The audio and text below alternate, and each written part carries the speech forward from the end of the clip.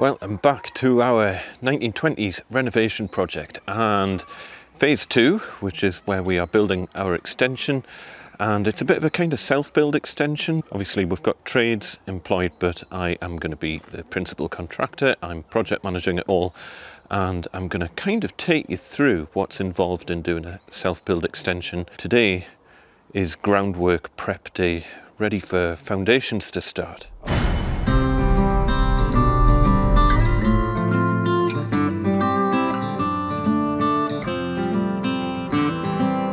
Hiya folks, welcome back to the show. So, as I say, today we've got a lot to do so that everything is ready to start on the foundations as soon as we get the last little bits of paperwork through so that we can actually start. It took forever for planning permission to go through because of everything that's been going on over the last couple of years. There's been material shortages and a million other problems. A million other things have kind of got in the way. But let it never be said that we are not determined, and we will get this done. So today we have got a lot of clearance work to do. So the first bit we've already kind of done, because we can't risk running out of materials mid-build, and there's been various problems with access to things like concrete blocks and all that sort of thing. We have pre-ordered everything that we need for this extension, or pretty much all the big stuff that we've kind of pre-ordered. So we have the world's biggest concrete block mountain here. That is 1,500 concrete blocks, 7 Newton blocks, that I'm just trying to kind of vaguely keep them dry so that when the brickie starts everything's ready to go. But yeah, that was fun moving those. We've also got all the trench blocks. So all the trench blocks are under there, and we've got a pallet of engineering bricks as well. You can only just see the engineers, but all covered up and ready to go. So that is enough to well and truly get out of the ground. We've got our concrete lintels for going over the drain run. So if you remember, we've got the drain run, the lateral sewer at the back of the house, that needs to be linteled over. So these will get cut up into 900 lintels. It was easier to buy two 1800s and just chop them in half. We did start moving these from, obviously they get dropped off at the front of the house, so there's probably about a 50-metre run to bring them into this kind of storage area that we've got over here. And it was a case of just shifting them 6 at a time in the wheelbarrow. That's as many as a wheelbarrow could take. So you can imagine how many journeys that was. So eventually we thought, sod that for a laugh, and we hired in one of these little kind of stand-on motorised dumper truck things. And this, honestly, can't recommend it enough. The bucket of this holds about the equivalent of 4 wheelbarrows, I would have said. We were comfortably getting about 20 to 25 blocks in one go. So basically it's a quarter of the number of journeys that you're making, and plus it's motorised, so you're not wearing your arms out while you're doing it. It's got like a high lift thing so that it can get over the edge of the skip. So highly recommend it for the cost of hiring one of these.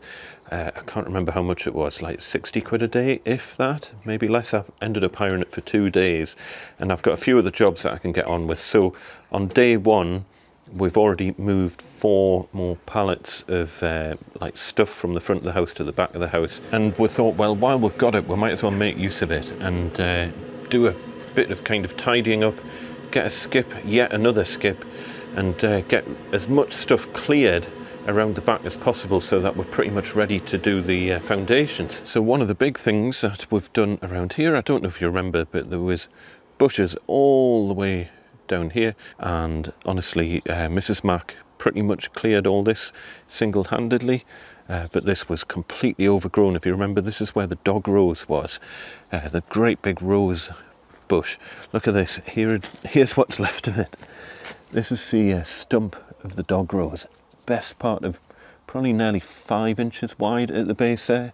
It'll probably grow back, but for the minute we just needed to get it out the road. But that left best part of a full skip load of organic material, which I couldn't really do anything with. You know, it's twigs and branches and stuff. We are obviously keeping firewood, but there's only so much that you can keep. So That needs to go in the skip. And we've also got all the rubble and whatnot out of the drain run that were dug out last time, and we've got rubble from the old foundations down the side of the house and various other things that will quite happily go in the skip.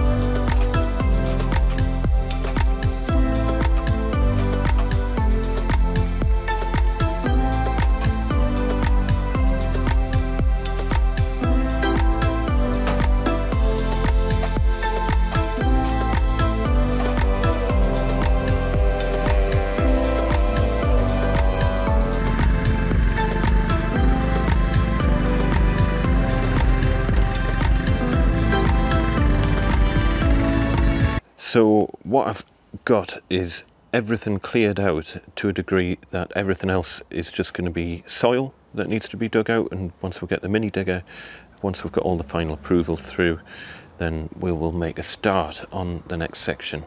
Another nice little find in all of this, so we dug out what we thought was just kind of some sort of concrete path along the front here. It was all kind of crazy paved and broken, and we were going to be just chucking it in the skip.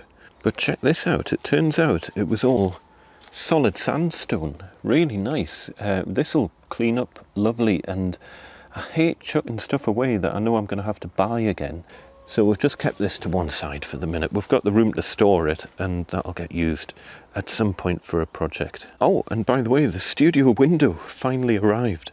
Acoustic glass. I will talk about this more on a future episode. I've just got a board up on the inside there to try and protect it, because this is obviously a workshop at the minute, but acoustic glass there, and very excited about that. It's weird, it sounds like you're tapping on, doesn't sound like you're tapping on glass, it sounds like you're tapping on plasterboard or something. So that means we can finally get on with finishing the studio room off and getting all the cladding done and finish the soffits and whatnot, because at the moment we were waiting on that window to go in before finishing it off. But yeah, so there's another job I can get on with. But at the moment, as we've mentioned on other videos, it is of paramount importance that when you are project managing a build like this and you've got tradespeople lined up, that you don't muck them about, and therefore top priority is getting everything ready. It's a couple of weeks time yet, probably be about 2 weeks time, and I'll hire the mini digger to do the groundworks, the foundations and whatnot. All the drainage is done, so we can just hook into the new inspection chambers just under those boards over there. So the drainage is done, and we can hook into that after. So it's literally just a question of digging the founds out, getting the concrete poured, and then the bricky can start. So we're going to have to scrape back some of the soil here. I've worked it out by the plan that we're going to have to scrape out to, it's going to be about 3.5 bricks below DPC. So there's a DPC level there, so there's 2, 3, So we're going to have to scrape out, show you around this drain. I'm going to make a separate video about this drain, comedy drain. That level there is where we need to scrape all of the soil out in this entire area, because that'll then get backfilled with hardcore, and there'll be a concrete overside suspended timber floor, very, very similar to what we did in the kitchen. Just put a little mark on the wall up here, because obviously now we know that there's the sewer running under here, but there's no reference point as to where that is anymore. So I've just put a little mark on the wall here. That little blue mark is the route of the sewer. So the sewer obviously runs from that all the way in a straight line to the inspection chamber, which is kind of over there. We've got temporary drainage sorted out, so that's just rainwater downpipe coming down there, and then we've just got some elephant trunking. Include a link to that in the description. It's so handy to have on a renovation, and that just allows water from the roof to drain into the garden over there, and that's absolutely fine for now until we've got some proper drains in. There's nothing else draining to the back of the house anymore. It all goes around the corner to the drain at the front. So through the magic of video editing, let's fast forward in time a couple of weeks, and as if by magic, a couple of weeks down the line and foundations are all dug. Unfortunately, I wasn't really able to film, well, any of digging the foundations, other than the odd little bit that Mrs. Mac managed to catch on her phone, because we were really up against it, and absolutely sod's law. I mean, it's been really dry here for the last couple of months, and then as soon as we started on the foundations, we had torrential rain, like really bad rain. So we've been having to cover all of this up every night, and everywhere is just an absolute like quagmire of mud everywhere. My digger skills aren't particularly amazing, but we got there. There was a lot of hand digging as well, by the way. There was a lot of places like along this side here where we just couldn't get the digger in, so most of this we had to do by hand. We got the digger for a bit of it, but most of it was by hand. These are the foundations for the side of the house, which don't need to go as deep because they're button up to the neighbours' foundations. All sorts of party ball things that we had to do with that, but all the party ball stuff is through, which is great. Again, over here are the existing foundations of the house. Look at how thin they are. They're barely, what, 150 mil thick or something? Barely, honestly. So, but that rebar's nice and bonded in now. That brick's there for no reason. But I think the plan is the brickie's coming out next week, so I'm going to check with the brickie what height he wants the founds poured to. We've got the pour booked. It's all getting pumped in. 9 cubic meters of concrete. So there's a lot of, too much to do by barrow, 9 cubic meters. So we are going to get that pumped in next week, and the brickie's going to just double check what level we're going to take the founds to. But we'll probably just match the level of this, but we shall see what the brickie wants. There's the studio room, electrics and data, by the way. I need to check whether or not the founds are going to hit that. If it does, I should probably duct the electric cable, but I need to just double check and see if we are going to come up to that level. And then we've also dug out here, ready for the oversight work. This isn't perfect yet, but as long as we've got the bulk of the material out, but we've dug down a good, you can see where the bricks are damp. So we've come down a good 2 brick height from ground level down, because it was much easier to do that before the foundations were cut, because getting the digger into this area now would be really awkward. So wanted to get the bulk of the material out of here first, so we did that first, and then we did the foundations afterwards. So that is an enormous amount of material that's come out. If you're wondering, I mean, it's 9 cubic meters of concrete, but that's only coming up to 600 mil or something. These are 900 deep foundations, 900 by 600 foundations. So what do we do with all that material? Well, you would need a lot of grab lorries to get rid of all that, but fortunately, because we are blessed with a big back garden, we've been able to make use of it. First of all, we've got a big pile here that we're going to use for backfill, because there'll be loads of backfilling to do. So we've left a pile here specifically for backfill.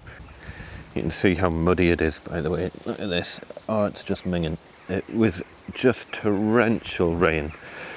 And it's awful working in those sort of conditions, because you're slipping and sliding all over the place and your digger's slipping and it's just awful.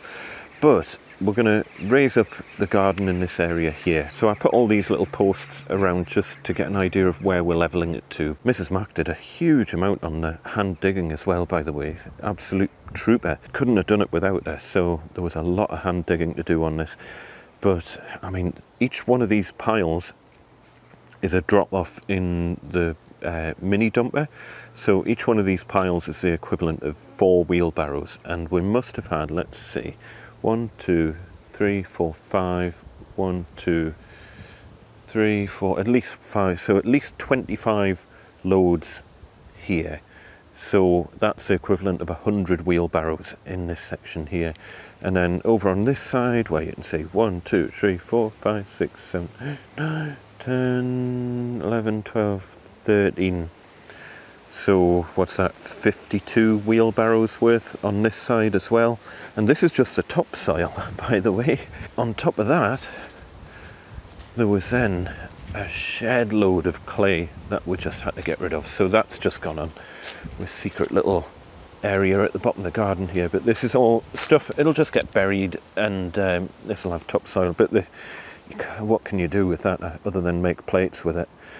So that'll just kind of get buried and we'll have some soil over the top of that. And what we've even managed to do is we managed to salvage a whole load of bluebell bulbs that came out when we were digging out one particular area.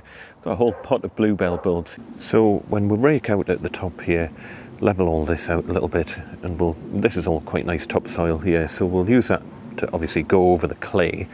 We'll chuck the bluebell bulbs into that and then they should come up next kind of spring-ish. So all the paperwork's done, party wall awards done, the building inspector's checked everything and he's happy, and we've got the concrete pour and pump all booked in, ready to rock. So only remaining stuff to do is we need to put some mesh down in the hole.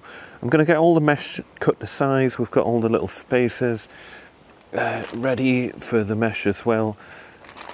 So I'm going to get all these ready to literally drop in, but I'm not going to put them in yet because we've got torrential rain forecast for tomorrow.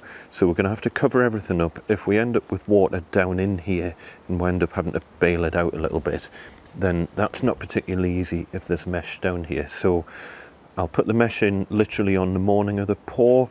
I might put some of the shuttering in just to stop any more cave-ins or anything like that, because when you get torrential rain you do need to stop the sides from caving in. But this is pretty solid, very, very clay. I mean, you can see the clay at the top end there. It's sticky, solid clay. So the ground's relatively stable, but yeah, I don't want to jinx it. So I've made one of the shuttering things for over the pipes. I've made one of them. I've got another one to make. Ironically, I'm having to make it out of MDF because I am not spending 70 quid a sheet on OSB. Not a chance. So I'm going to use MDF and I'm just going to line the sides of it with plastic, and I think that'll do a better job anyway. It was a fraction of the cost. Crazy times that we're living in at the minute. And other than that, I will come back to you once we have some concrete in these giant holes.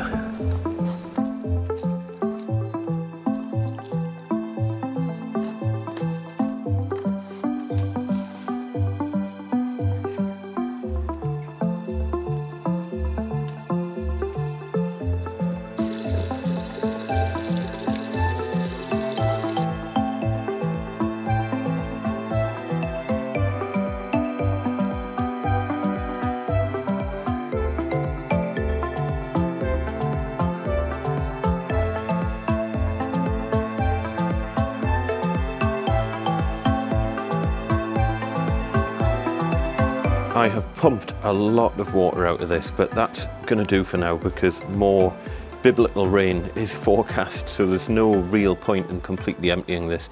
The weather's forecast to get better tomorrow. This little bit at the frontier is only about an inch deep or something, and actually try and walk over this without falling in. The drain shuttering is actually acting as quite a good sump for collecting the water from, so all of the water from the surrounding edges will run into the shuttering where the drains are. So I think what I'll do I'm going to leave it at that for today, otherwise this video is going to end up being 4 hours long. And tomorrow, after another 12 hours of biblical rain, this will be full again, and then I can pump that out, and then any remaining water I can pump out of this natural little sump. Remove the shuttering there, backfill.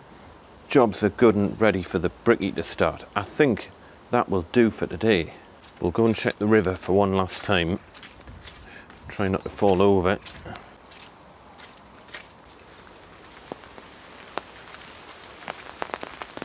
The river is high. Quite high. I think it will get a little bit higher than that before the day's out, because a lot more rain is forecast, so let's see how it goes.